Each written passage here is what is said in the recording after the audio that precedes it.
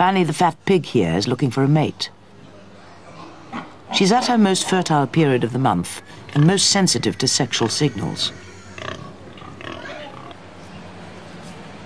As she wanders around the barn, the air is thick with pheromones, oozing off some of the excited boars.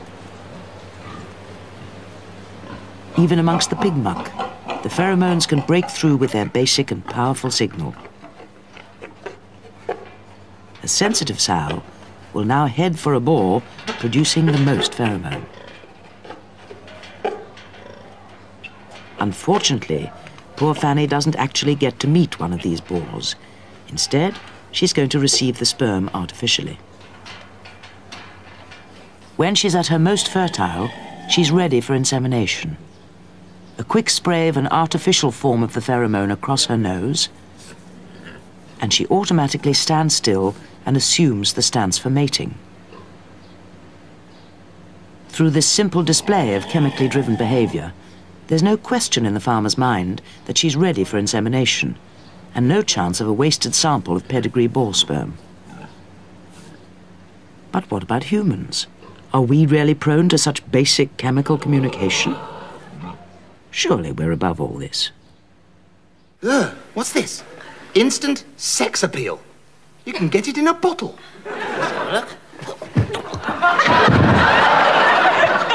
Pheromone sex scent. Women cannot resist this powerful love smell. Scientifically distilled from mystical African orchids.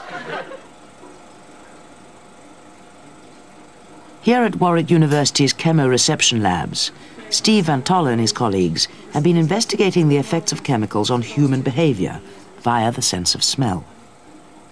Over the last few years, we've been trying to make sense of the cortical electrical activity of the brain, the EEG, and we've been interested in looking at compounds such as androstenone, which is very intriguing as far as we're concerned. Apart from being a so-called sex pheromone, it has the property that some people can't smell it, about 46%, about 25% of the remainders don't like it, and the remaining 25% find it pleasant. So it's a very intriguing compound. On the blotter is androstenone. So just what do people make of it? I think it's rather unpleasant. It smells a little of stale body odour to me. Yeah, kind of sweet fragrance, pleasant. Actually, it smells a bit like flowers in the garden. Oh no, I don't like it. It smells like something out of a field. Psychologists have been able to show these chemicals really do have effects on our brain. Wearing glasses and earplugs, she's sensorily deprived, although her sense of smell is as acute as ever. She's attached to an EEG machine which monitors her brain waves. So what's the effect of the male pheromone, androstenone?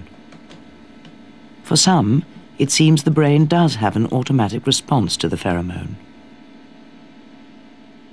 The red cluster in the EEG indicates major changes in brain activity when the pheromone is smelt. But these chemicals work on an ancient sense, and they produce effects on behavior unconsciously.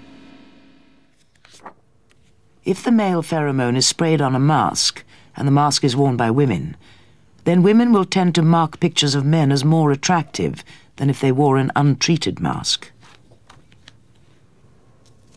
So it seems that, unconscious or not, pheromones can have a real effect. Oh, and men's pheromones? What do the sows think? It turns out men's pheromones are almost the same, chemically speaking, as that of the male pig.